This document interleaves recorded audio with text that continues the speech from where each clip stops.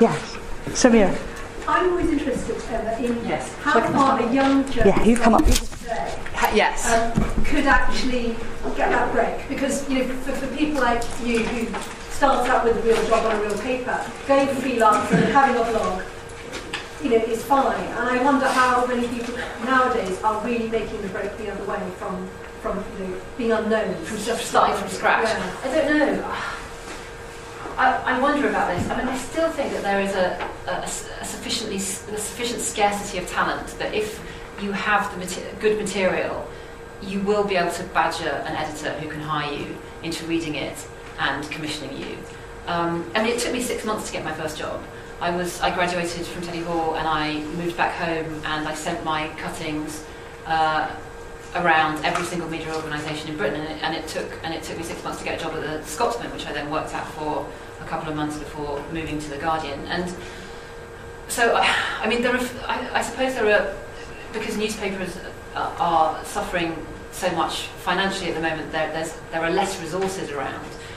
But I still think if you put together a good package and send it out, that you will get picked up. If you're good, you will get picked up in journalism. It's not like trying to get a Hollywood screenplay made, where there are factors so far out of your control that it's just never going to happen. I think talent still rises to the surface in journalism. Yes. Kind of following on from that,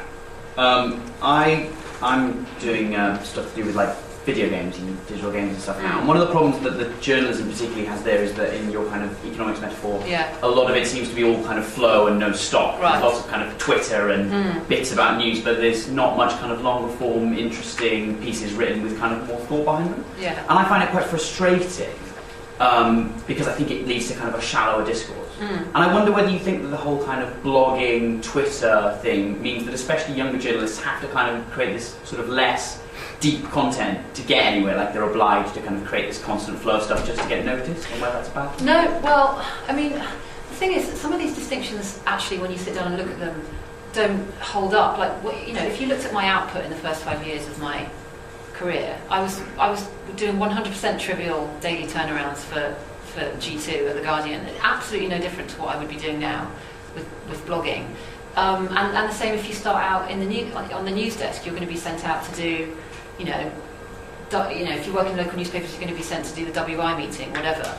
I actually don't think that there was this mystical golden age 15 years ago where we were all put on very big stories when we were 22. I mean, I think it actually, and in some ways it doesn't really matter what you're writing about when you start out. You're just trying to figure out how to organise a material in a way that does not bore your reader. So I don't get too worried about triviality, and I think to be trivial is fine, frankly, a lot of the time, as long as you can satisfy your own interest levels by doing something else on the side.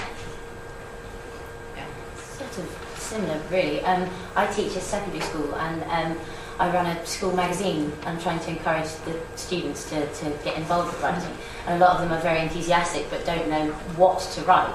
And I was wondering whether you, for young writers who kind of have the skills but don't know what to focus on, do you think it's better for them to write from their own experience, right, or to take something, a current event perhaps, and write about it? I think at that age they should probably not write about their own experience. I don't know. It's tricky. I mean, because I think actually it's harder. I think why start with something that's harder, because then because it's psychologically it's quite difficult, let alone technically, to write about yourself, unless they have an amazing facility for first-person writing. But I do think it's trickier to write about yourself. So I would always send them out to try and do a disinterested story about third person, or even just like interview. Well, like we did a supplement in the Guardian a while back on interviewing on like family trees, like interviewing your relatives. You don't even have to leave your house particularly. I think you can just interview your relatives in a way that extracts interesting information and try to present in a straightforward manner. Yes, I would always send them out to do something, not to do with themselves. Because apart from anything else, then you cut down the risk of it just turning into a piece of appalling solipsism. Yeah. Thank you. I just wondered if you could go into this. It's psychologically difficult to write about yourself. Yeah. How did you overcome that when you started your memoir? Therapy. Well, I don't. Seriously. I can't even tell you now. I mean, I think I just kept at it, and I also.